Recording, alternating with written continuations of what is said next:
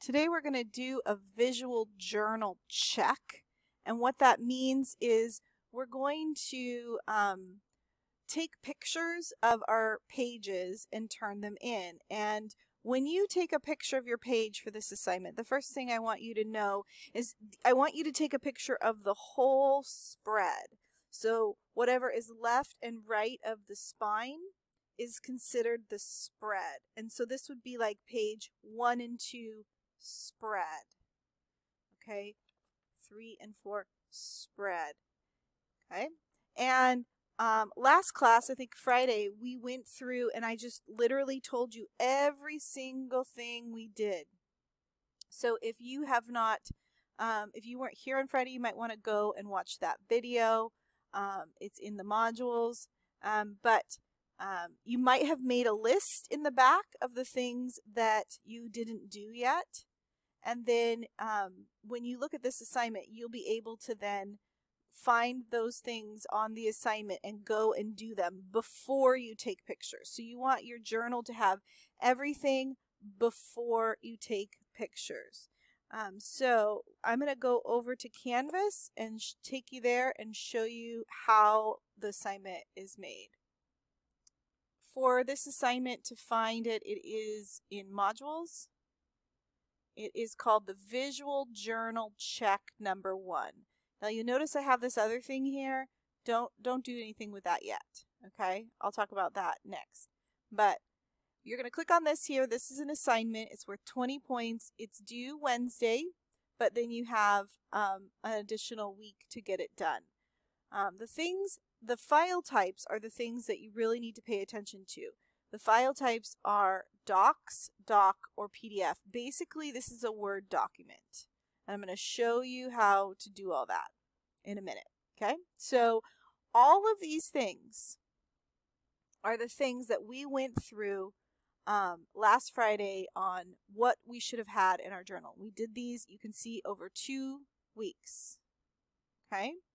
And if you don't have, like these ones in here, are all part of this video here. Okay?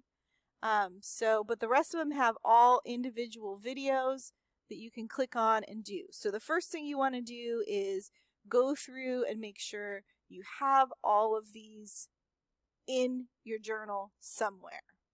Okay? So that's the first step. The second step is you're going to click and you're going to download this template, because this is how you turn it in. So I'm going to do that. I'm going to click template here, and you'll notice that once I click the template, it says here I could look at it here, but that's not going to help me turn it in. I need to download it. So you're going to click download visual journal. And it might be down at the bottom of your screen here, and it will probably go to your downloads. Okay, so I can look here and I can either open this file type or show in folder. Right now I'm just going to show in folder so that I can show you guys what it looks like. So this is what it looks like in my folder here. And you're going to right click on it and you want to open with,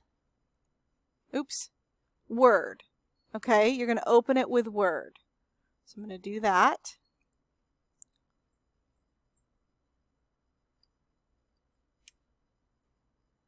Okay, so here we have the Word document. And if it opens in Office 365, you need to click on it and say open in Word app, you know, that kind of thing. But what you need to do here is, this is the key, enable editing. When you click that, click it, it's going to open up to a Word file here. And this is actually a form. So this is, there's not a lot you can do on this form, but the things that you can do is what I want you to do. So you are going to go to page 1 and 2 here, and you're going to check all the boxes that apply. So on your page 1 and 2, maybe you have collaged shapes, and maybe you have some of your fodder. And you can see how I'm clicking on these. Maybe you have some of the cut up journal free write that's like IM. Maybe you had some shapes. So you have multiple things usually on one page. So you're going to check the box of all the students, or all the techniques that you have on that page. And then you're going to come down here and you're going to insert the picture of it. So you're going to, I guess I'll choose from a file. Okay, so wherever you have stored your pictures. So let me find my journal pictures here. And here is the picture of my first page. You can see it's sideways, and so I would appreciate it if you use these little tools like this to make it not sideways, and you could make it a little bit bigger. Oops. If you do that, hold down your shift key there, and it makes it bigger, but it doesn't have to be super big. Okay, then I'm going to go to page 3 and 4, and I'm going to check the boxes that are the techniques on that page, and it looks like I'm going to insert it right there. Okay, then I'm going to do the same for pages 5 and 6, 7 and 8, and 9 and 10. Okay, if you had page 11 on your journal, I'll show you what to do when you submit it. So what I'm going to do is I'm going to File, save this, and you want to put your name, right? Put your name. I'll just put Ms. O example. Okay, and hit save. Make sure it's a Word document. Okay, so there's lots of options here. Hit save. And mine probably went to, oops. There we go. Mine probably went wherever I saved it.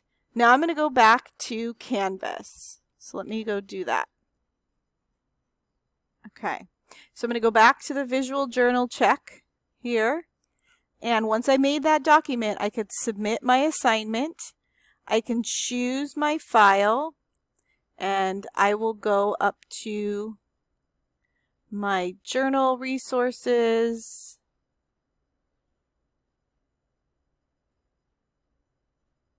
There's my Word document. I'm going to put it in. Oh, and it says that that Word document isn't accepted. So Miss O, I will fix that. And you're going to hit submit, okay? However, if you have a picture of page 11, which some of you do, you can just submit page 11 right here. Add another file. And you can just choose a file that is just the picture. So let me just pretend that's the picture. Okay, and I will add JPEG and I will add DOCX to the list of approved things to upload in just 1 minute. So, and then you're going to hit submit and you're going to be done. So that is how you work with this template here. It's really important that you turn it in with this template.